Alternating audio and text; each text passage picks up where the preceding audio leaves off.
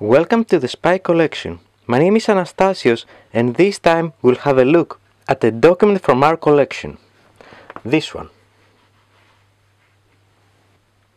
This document, once classified as secret, as you can see in the red stamps here and here, was published in November of 1966 and authored by Greek Army Major Nick Papanagiotou for the Central Intelligence Service of Greece, known as KYP. As it says here, it was for the first branch of the agency responsible for foreign intelligence operations. This document is from the Studies Office of the First Branch, and it was titled Lecture about the Warsaw Treaty Organization and Ground Forces of the USSR and Satellite States. Now, before we go deeper into this, some information to understand the history at this point at the KYP. This was the main intelligence agency of Greece from 1953 and until 1986. The agency was established mainly by the United States CIA and more specifically this person, Greek-American Tom Karamessinis, the first CIA chief of station in Greece and a veteran of the predecessor of the CIA, the Office of Strategic Services, OSS.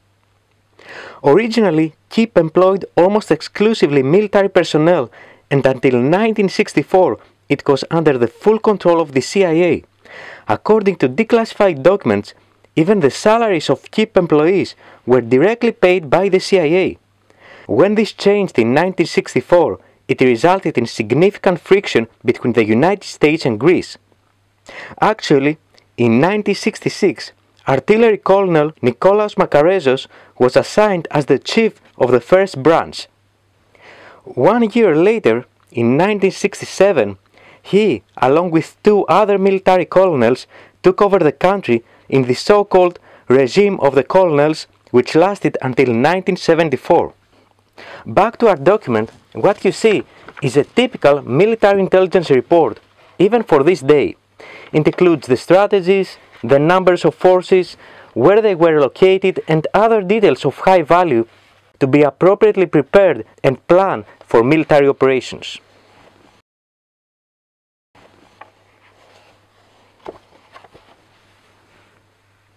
It's worth highlighting further, though, that the attached maps, like this one, were created by hand. This is the military areas of the USSR. And then we have org chart of the USSR armies.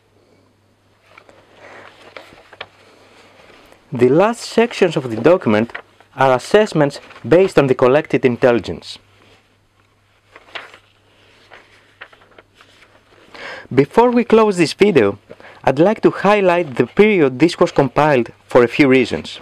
Of course, the summary of the Warsaw Treaty would be relatively easy to do, but everything else? We are talking about the Cold War era, with the Iron Curtain controlling almost every single piece of information in the USSR, yet even small intelligence agencies like the Greek KYP were able to find ways to develop such complete military intelligence products.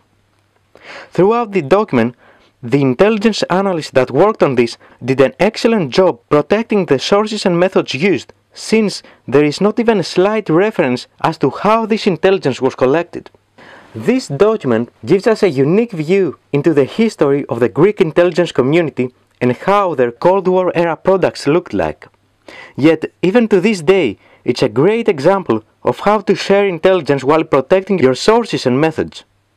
This report could be the result of spies deep inside Moscow, liaison officers in allied agencies, and other means, but we'll never know that based solely on this.